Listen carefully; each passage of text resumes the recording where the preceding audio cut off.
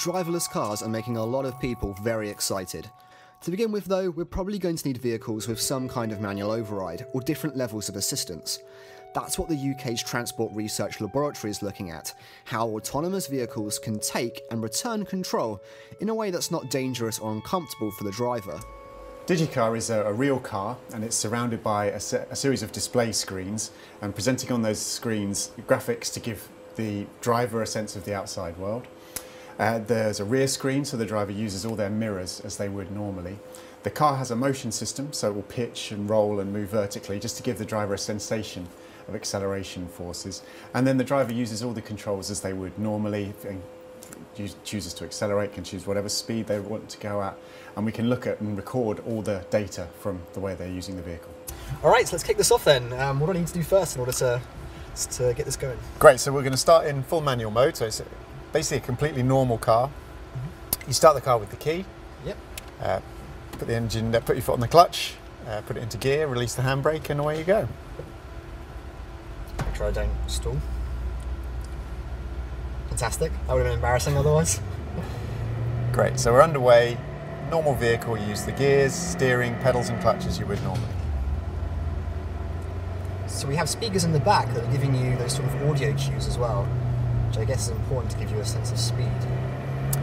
We're getting the sound of the engine, but also some vibration from a subwoofer to give you a sense of the engine as well. Okay, so what I'll do now you're getting the hang of the driving, I'm going to put you into full auto mode. So I'm going to press the button, so the vehicle is now in control. So I can just take everything off, yeah? You don't have to touch anything. Continue driving. It's very strange. It really does feel like a ghost is pretty much in control of the car. That's what we're interested in. We're interested in the feeling of the participant as the vehicle switches from one mode to another. And when we're going quite quickly, like I feel quite apprehensive, like, you know, when it's hurtling towards a corner, to know that I have to put my trust in the car to take that corner appropriately. Again, that's another thing we'd be interested in, how you need to tune these systems, how much variation there is between participants in how fast they will accept a vehicle going through different environments, whether it's a highway or an urban environment. Okay, and last is auto pedals and gears. So now you're in charge of the steering, but the vehicle will do the speed.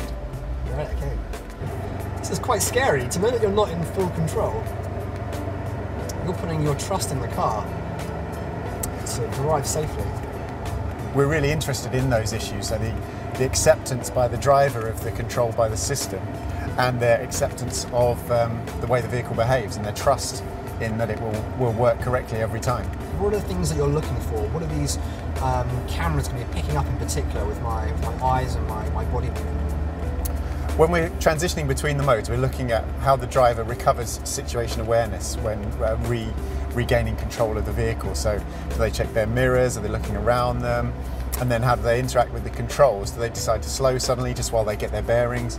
Just what is the mechanics of that process, so that when these systems go live out in the real world, we can understand what exactly might happen. I must admit, I haven't been checking my mirrors as much as I should be.